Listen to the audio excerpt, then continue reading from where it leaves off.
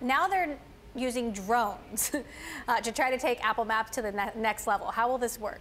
Right, and let's step back a little bit. So Apple Maps, obviously the launch was bungled, but one of the reasons that it was so terrible at launch is because they had so much data that they were pulling together from different providers, some providers including TomTom and other smaller companies, and they didn't source their own data. So a couple of years ago, they hit the streets with vans, very similar to Google. What Google has done, right? Right, what Google's done for a decade, and they're collecting their own data using camera sensors.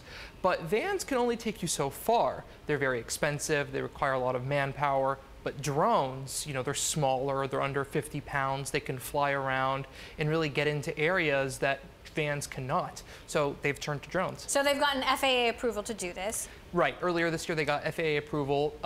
In August, FAA stopped requiring exemptions and approval to fly commercially, but Apple started looking into this earlier in the year. They got approval in March, and so this allows them to, fly drones around. But the key here is they can't go over buildings or over people yet, so they're limited for the time being to regions that are not regulated, such as Amazon using the UK for some prime air testing.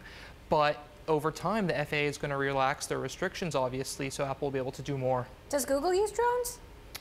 Google, they've done drones through their skunkworks programs, but other companies have done this before. It's actually a popular technique for really surveying. Construction sites use it. You can actually see lots of people flying drones with cameras over Apple's campus to try to get a look at how far it's gone so far in terms of construction. So there's been lots of maps and construction-related applications for drones in the past. Right, we're looking forward to that campus opening next year. So they're also adding some new features, indoor features for pedestrians. Tell me about these. Right, so beyond the drones, which is a long-term initiative to improve the data, they're working on at least 2 new features for an iOS update next year. One of the features would be indoor mapping. So over the last couple of years, Apple's been using Wi-Fi, this technology for sensors called iBeacons, to sort of map out high-traffic, high-volume places like malls, airports, big museums, parks, and such. And now, or not now, when they release this feature as soon as next year, you'll be able to navigate these places with the Maps app on your phone, just like you can navigate walking. Another feature is for the in-car navigation. So right now the Google Maps app will tell you, hey, you need to get in these 2 lanes in order to make it to your turn or your next exit on the freeway.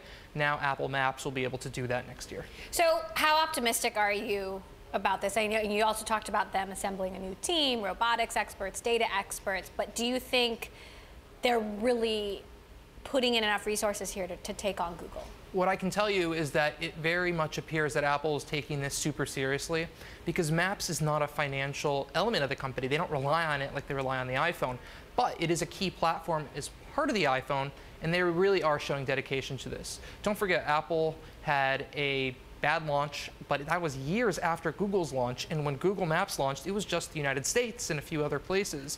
And Apple has progressed, honestly, so much over the last 5 years, but there is so much room to still grow to match Google.